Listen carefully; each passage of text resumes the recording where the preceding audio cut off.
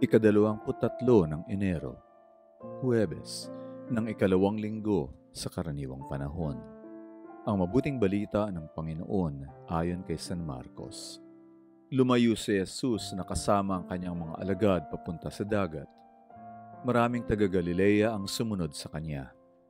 Mayroon din namang mga taong galing sa Judea at Jerusalem, at sa Idumea at sa kabilang ibayo ng Jordan, at sa Tiro at Sidon.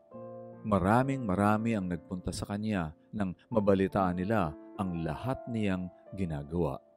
Kaya tinagubilinan niya ang kanyang mga alagad na ihanda ang isang bangka para sa kanya dahil maraming tao at baka nila siya maipit.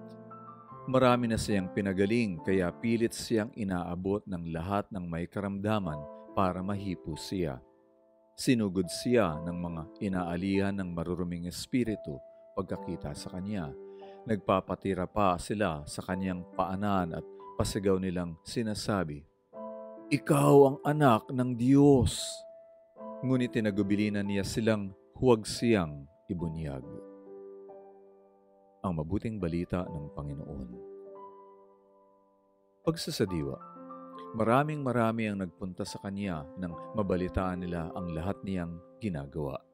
Hindi ganap na pananampalataya ang dahilan ng maraming tao na nais lumapit kay Jesus. Hindi pa talaga nila lubos na nakikilala si Jesus bilang anak ng Diyos. Lumalapit sila kay Jesus dahil gusto lamang nilang gumaling sa kanilang mga karamdaman o mapalaya sa masamang espiritong umaalipin sa kanila. Sa madaling salita, mayroon lang silang kailangan kay Jesus. Gayunpaman, lahat sila ay tinanggap ni Jesus nang walang pasubali.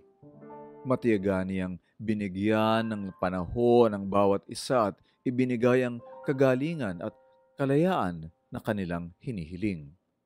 Alam ni Jesus na ito ang daan upang mabuksan ang kanilang puso sa mabuting balita ng Diyos. Ang kanilang paggaling ay maaaring may udyok sa kanila na mananampalataya ng lubos at italaga ang kanilang mga sarili para sa kaharian ng langit. Sa tagpong ito, mababanaag kay Jesus ang puso ng isang mabuting pastol. Wala siyang pinipiling pagsilbihan.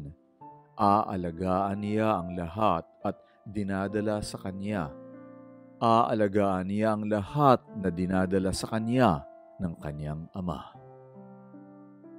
Pagsasagawa. Huwag mamimili ng paglilingkuran. Bilang mga Kristiyano, dapat nating ibahagi ang pag-ibig ng Diyos sa lahat, hindi lamang sa mga iilan.